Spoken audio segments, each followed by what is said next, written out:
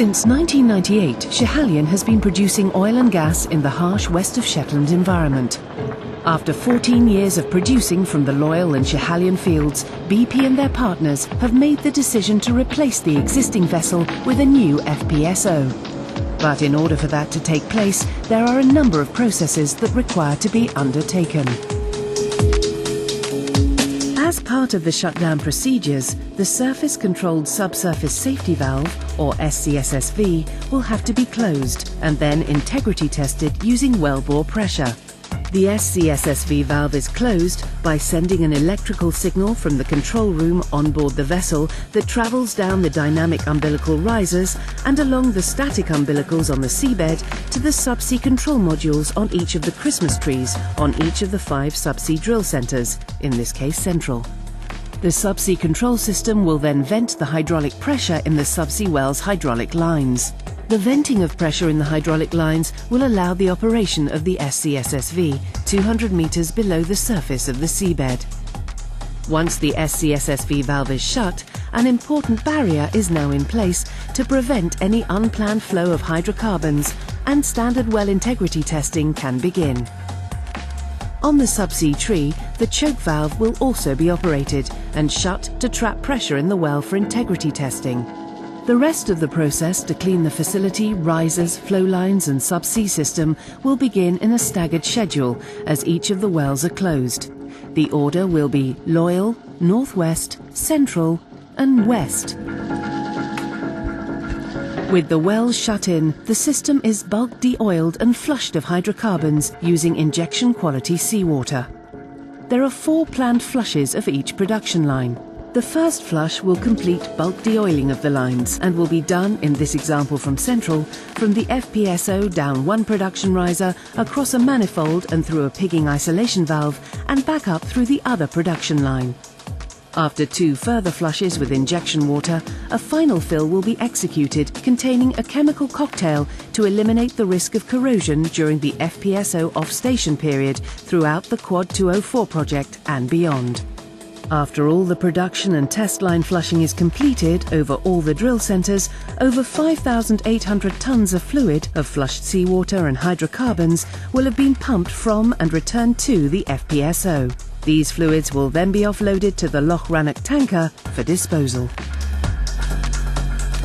After the production system has been flushed, there is still gas to be removed from the risers. Riser disconnections will be made from either flowline termination assemblies or riser end terminations, and the risers moved to one side to allow a pig catcher system to be installed on the end of the disconnected riser.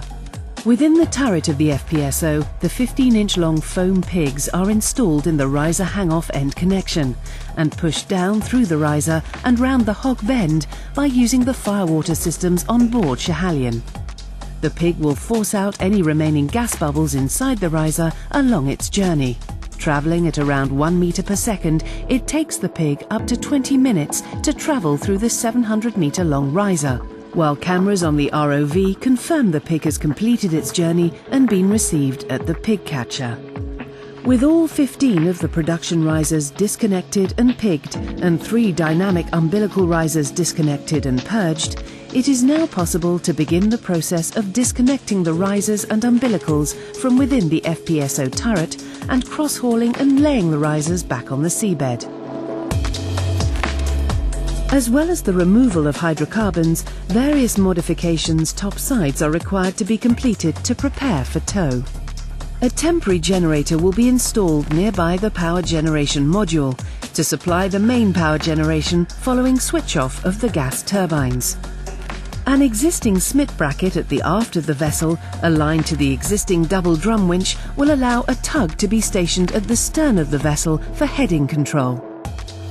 At the bow of the vessel, 2 existing Smith brackets will be used to attach 2 tugs for station keeping, stabilising the vessel when its mooring chains are being disconnected.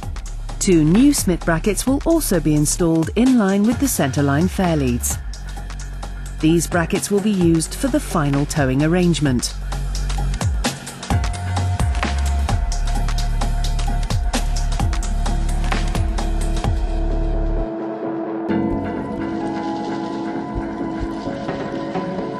There are 15 flexible risers and 3 dynamic umbilical risers that connect between the FPSO and the seabed.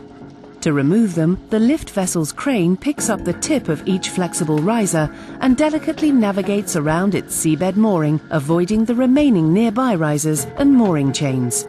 Floats at the base of the riser aid the process as the riser is gradually looped back over and lowered to rest on the seabed.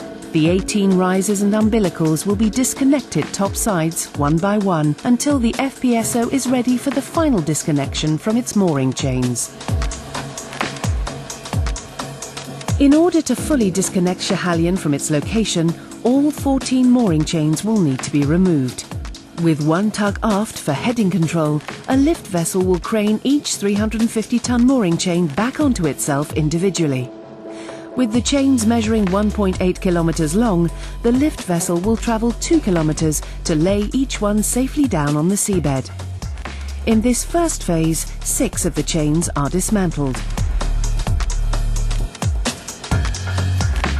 With a further 2 tugs attached to the existing bow smit brackets, the supporting tugs are positioned at their station-keeping arrangement.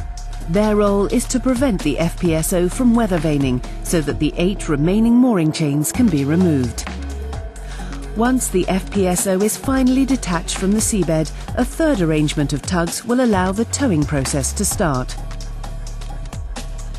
In 2013, after contributing significantly to the energy requirements of the UK, Schiehallion will be able to make its second ever journey, docking at port, to be fully cleaned and engineered down.